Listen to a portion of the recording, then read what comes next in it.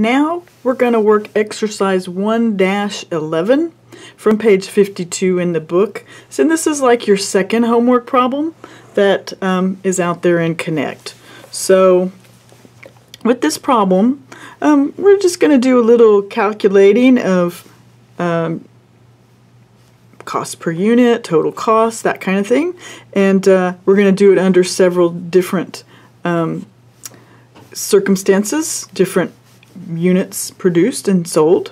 So we got Harris Company, they make one product, and we're going to do a schedule of costs at 30, 40, and 50,000. In your McGraw-Hill Connect, these numbers may be different, or your costs may be different, but the idea is going to be the same. So we got this partially filled out table here, and our job is to finish calculating it. All right, so I've made myself a little table here already so I don't have to do so much writing. I can just kind of show you what to do. So we need to move variable costs at 30,000 are 180. Fixed costs are 300. And so that makes my total cost here, I guess, 480. All right, so that's what they've given me. That's all I know. All right, so now I have to figure things out. Well, I know fixed costs are fixed costs, right? So 300 all the way across. All right, so there's that. And now I need to know variable costs. Well, now the variable cost stays the same. Every unit I make has the same variable cost, but I need to figure out what's the cost per unit. So I know if we make 30,000, the variable total cost is 180. So to calculate a variable cost per unit, I take my total variable cost and divide it by the number of units. So it's 180,000 divided by 30,000, right? And that's equal to $6 per unit. All right, so that's my variable cost per unit, $6. So as the number of units increase, my total variable cost is going to increase by $6 for every additional unit, right? So that means at 40,000, right, my total variable cost is 40,000 times 6. 4 times 6 is 24, so that's 240,000 total cost at $6 per unit.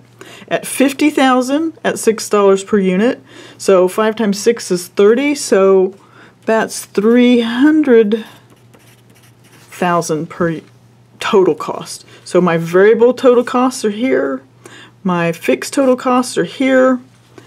Now I can figure out the rest of my total costs, right? So 240 plus 300 gives me a total cost of 540, right? 300 and 300 is 600. Okay, so my total costs, if I produce 30,000, it's going to cost 480,000. If I produce 40,000, it's going to cost 540,000. If I produce 50,000, it's going to cost 600,000. Right? So now I want to figure out what's my cost per unit. Right? Well, I've already figured out my variable cost. Right? That doesn't change no matter how many I make. My unit cost. Right? So variable cost, unit costs never change. The cost per unit is not going to change for variables. On variables, it's the total cost that changes with more units. Okay, so up here under total cost, yes, I increased by $6 per unit, but now my variable cost is just $6 per unit. All right, fixed costs, the more units I create, the lower my fixed costs get, because I'm going to take my total fixed costs and divide them by the number of units. So for 30,000 units, right? I take 300,000 and divide it by 30,000, and I get 10 per unit, right? Under 40,000, I take 300,000, I divide it by 40,000, and I get 750 per unit, right? Under 50,000, I take 300,000, divide it by 50,000, and I get $12. I'm sorry, I get $6 per unit. So you see how it's getting smaller. The more units I produce, the lower my per unit fixed cost gets. All right, so I put my $6 here. So, what's my total cost per unit if I make 30,000 units? My total cost per unit is $16. If I make 40,000 units, my total cost per unit is $13.50. And if I make 50,000 units, my cost per unit is $12. So that helps me answer a lot of questions. If I make these different amounts of units, what will my total cost be? And what is my cost per unit, so that if I needed to know should I make more units, I've got this answer right here. All right, so that's how we fill in the chart. Now, it does ask us another question here. It says, assume that the company produces and sells 45,000 units during the year at a selling price of $16 per unit. Prepare a contribution format income statement for the year. All right, so I went ahead and kind of wrote out contribution format income statement. You take your sales minus your variable expenses, and it gives you your contribution margin, right?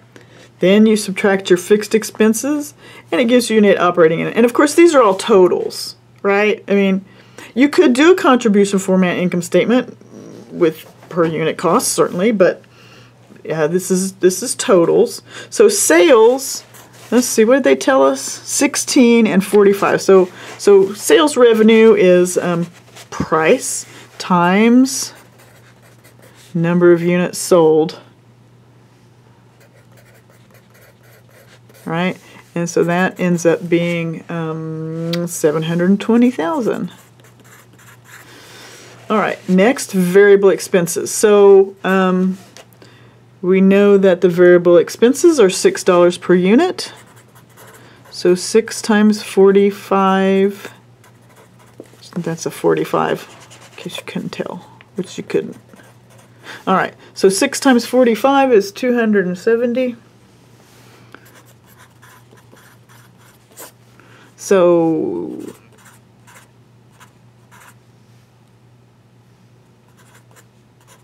okay, so our contribution margin is 450,000. Fixed expenses we know, right? 300,000. And